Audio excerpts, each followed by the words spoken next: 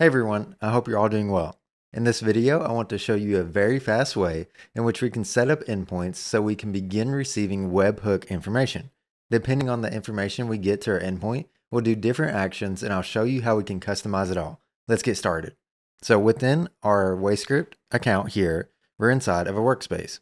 With workspaces, we can create many different environments called layers by clicking the new layer button to the top right. Once you've named your layer, just click on create. And if you want to just use the one that I'm creating in this video, the link to clone it will be in the description of this video.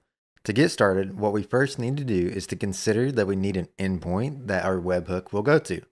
So to get a very simple endpoint, we can click on the .triggers file that is already present within our file manager within our environment. We'll click on new trigger and we will click on HTTP. What this will do is give us an endpoint that we can use to begin working with our code. You see that we get a command to run, and this will just be the execution of a Python script or a different programming language script that we can put in here. What we'll do now is we will click test, and this will set up that endpoint where we can go to it. So in just a few seconds, we've already set up an endpoint that we can begin working with. You see that we don't get a response here because we're not returning a response with our command, but in our process log, we can go and view and see we get our command back here. So now let's do something a little bit more. What we can do is we will create a new file of the programming language of your choice. Mine is Python, and I will just call this webhook example.py. So what I need to do within this Python script is to extract the body of a payload that is sent to my endpoint. And we can do that with a WayScript specific library called WayScript. Easy enough. So I will copy in that dependency. And you also see here that we have a HTTP trigger endpoint, and I'll show you how to use that. We also have a JSON import, and we will just use this to convert the payload that we received to JSON so we can work with it more easily. To start off, our request payload will just be that import of context, and there is a method within context called getEvent. And what this does is returns us information about the event that is happening in our program. I have a few lines of just generic code here, and what we're setting up here is just a response to give back to a webhook or a user that hits our endpoint.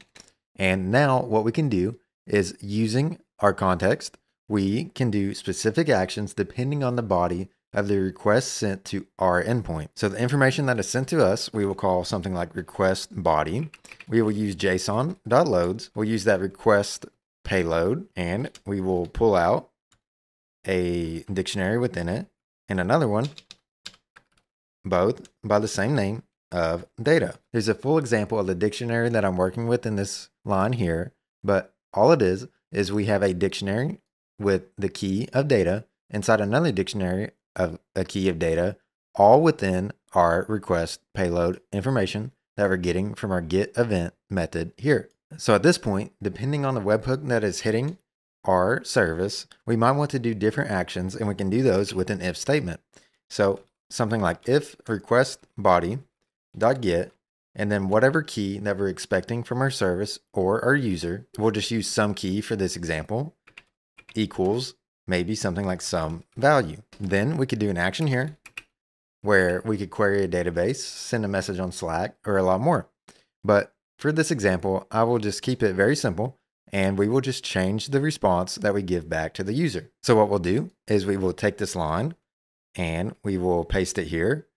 And instead of this, we will say response action performed. And with just a few lines, we've already set up a system that will do different actions depending on the information that is sent to it.